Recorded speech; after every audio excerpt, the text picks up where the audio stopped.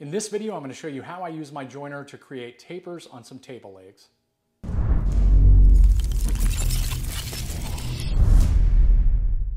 Hey everybody, welcome back. Jason with Ben's Woodworking, and if you're new to my channel, consider subscribing.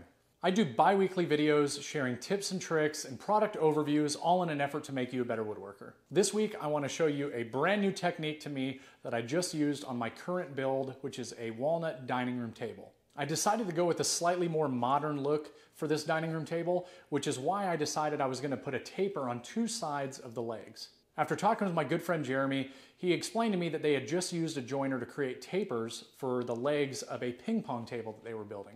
So when he told me that, of course I jumped on YouTube, tried to find any information that I could, and I did find an older video explaining the steps, which I will leave a link down below if you guys want to check that video out as well.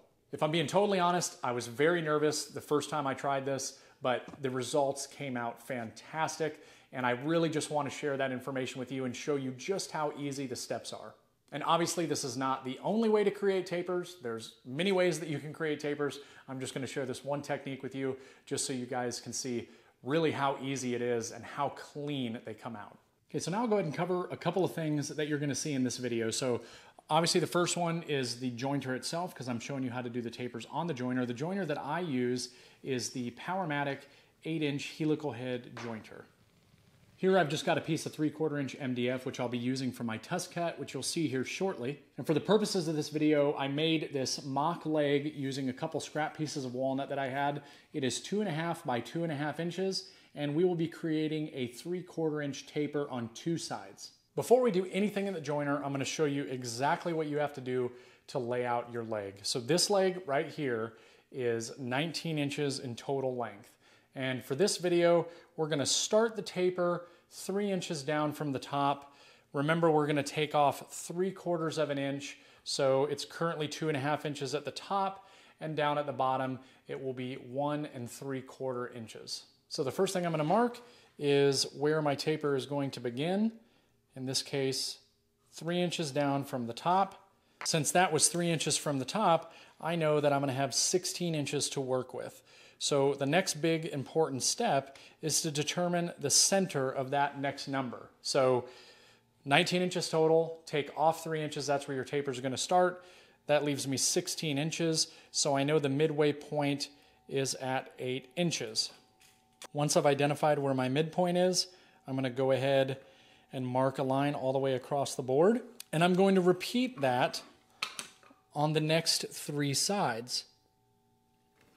The reason I'm doing this is because this line is going to be used for reference on where I need to stop my first cut, which you'll see shortly once we move over to the jointer.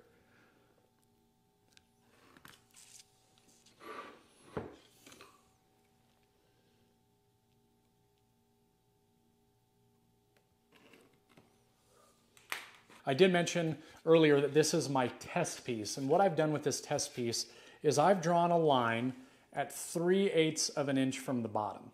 Why am I doing 3/8 of an inch? Because when we do these tapers on the joiner, it's going to be made in 2 passes. Each pass is going to take 3/8 of an inch off.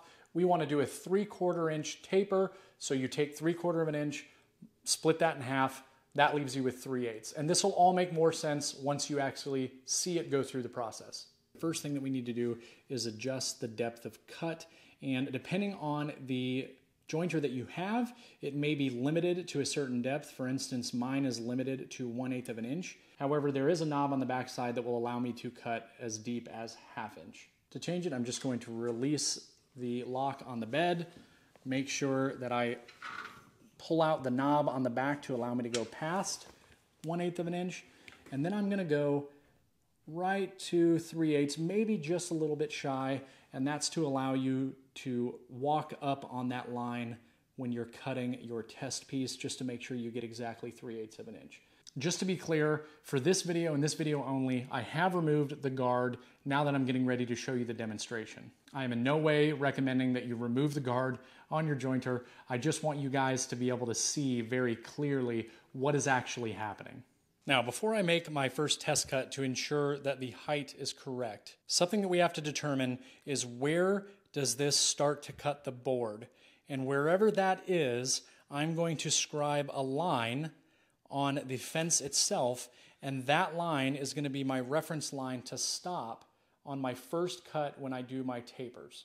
The way we're going to figure this out is I'm going to turn on my machine. I'm going to slowly move this forward until I just hear it start to tick as it's making the cut.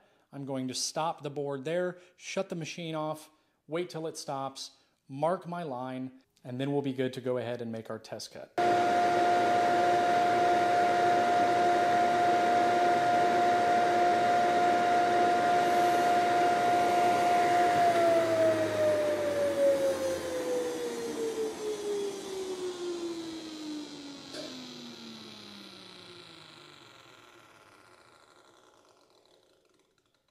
Okay, so this is where I'm going to mark the edge of my board. And one other thing that I'd like to point out is this is a tall piece. And the reason I like to use a tall piece for my test is because it allows me to scribe that line all the way to the top of the fence. You're probably saying, well, why don't I just mark it in one little spot and then use a ruler or a straight edge? Well, the issue with that is that you have ridges at the top and the beds are not even at this point. So trying to get a square on there just makes it more difficult. So this is just a much easier way to get that line where it needs to be. Now I'm going to go ahead and make a test cut just to ensure that the depth that I have is correct. I am not worried about stopping at any point. I am simply seeing if I am at that line for 3/8 of an inch.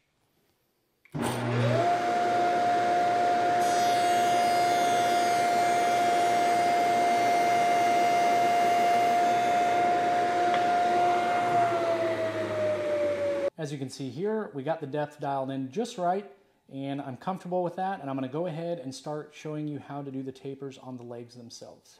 The first end that we're going to cut is going to be what the bottom essentially will be. So this is going to end up being the bottom of the leg, and then here I have my mark that is 3 inches down from what would be the top of the leg. I do have my lines that are scribed on each side. These lines right here will be used to reference this line here, meaning when this line hits this line, that's when I'm going to stop the cut for that section. Once I do my first cut, I'm going to turn it, create the exact same cut the exact same way till this line reaches this line.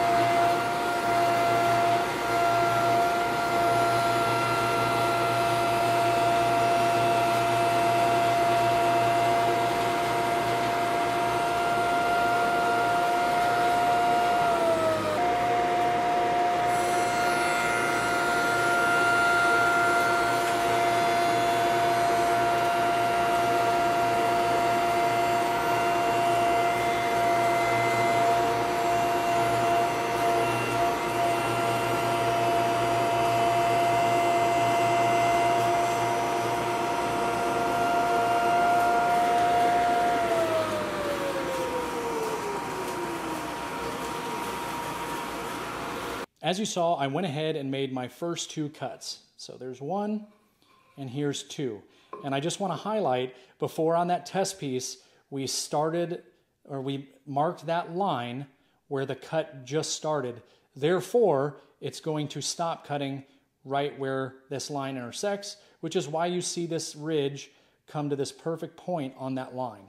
Now I'm going to show you the steps to get that second cut to give you a total of 3/8 of an inch. And here's why it does it. So if I take this board and I'm going to flip it around just like this, what I'm going to be doing is actually applying pressure in the back, raising up this front section to allow the first 3 inches to clear the blades before it starts making the cut. As it goes down, obviously it's going to continue to take out material to include an additional 3/8 of an inch down at the bottom, giving one solid taper all the way down. So there's nothing left to do but to make the cut itself.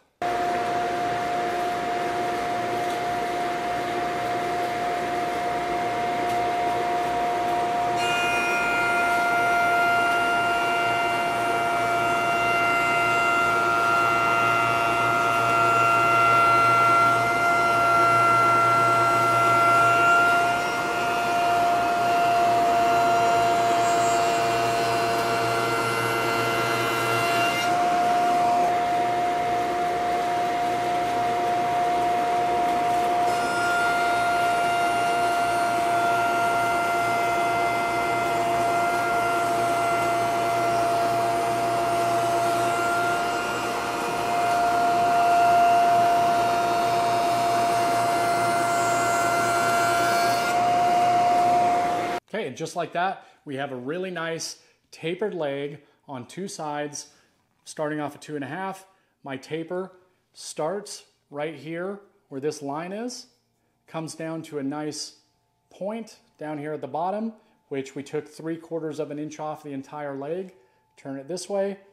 Here's the other taper, straight edge, and this would make a wonderful table leg. So I'll bring it a little closer just so you guys can see. Have my taper starting right here. It's a really, really, really clean, beautiful cut all the way down to the bottom. And on this portion here as well, there you can very visibly see where the taper starts, all the way down, nice and even all the way around. Like I stated before, this was not a technique that I came up with by any means, and people have been doing this for a long time. I just wanted to share my experience with you and really show you just how easy it is and the really amazing quality that you can get out of it.